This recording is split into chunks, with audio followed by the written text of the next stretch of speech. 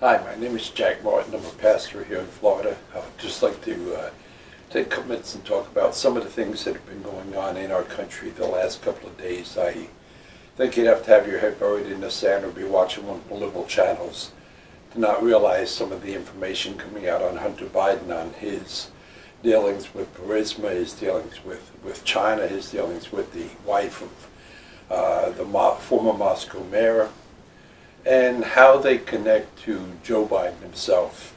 If you watch Joe when he responds, he calls everything fake, he refuses to answer on it, and yet there's actual evidence now, emails that show connection to him, actually calling him the big guy. Beyond that, you can see through a lot of the emails that there's a web that's there where Hunter looked to Dad for advice, and he included Dad and others in the emails, included amounts of money that would go to him. Friends, we're facing one of the greatest dilemmas in our nation. I believe that there are still people in the intel community left over from the Obama era that are interfering, possibly even people still working at the White House that are doing the same. And so I challenge you to pay close attention to what is going on in our nation. It could affect the future. The vote coming up is probably going to have votes jammed into it and actually interfere.